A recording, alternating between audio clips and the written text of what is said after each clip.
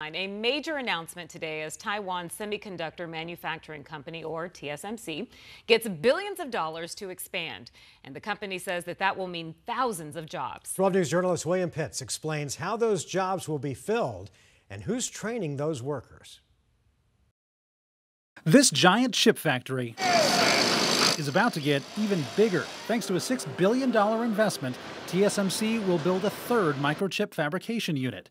That's 6,000 jobs on the way and $50 million to help develop the workforce. It's almost like being on a rocket ship or in outer space, the level of complexity, the level of sophistication of these tools. So the training is, how do we use them? How do they work? How do we optimize them? Arizona State University's engineering school teaches students to do that. They even have their own micro fabrication unit. We will put you on that path. We have a partnership already with TSMC.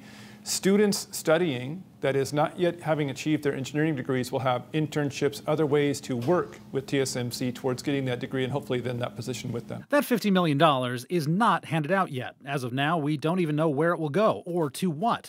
But local colleges and universities want their students to benefit from it. This community has a lot of talent.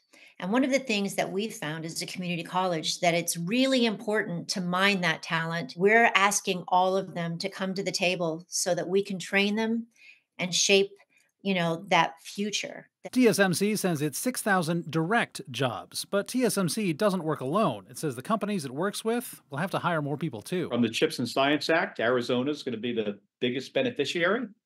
And it's not just the technical jobs of manufacturing semiconductors.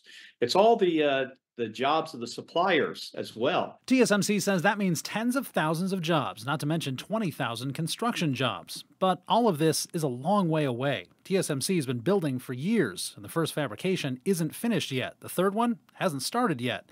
That's a lot of time to train new workers. William Pitts, 12 News.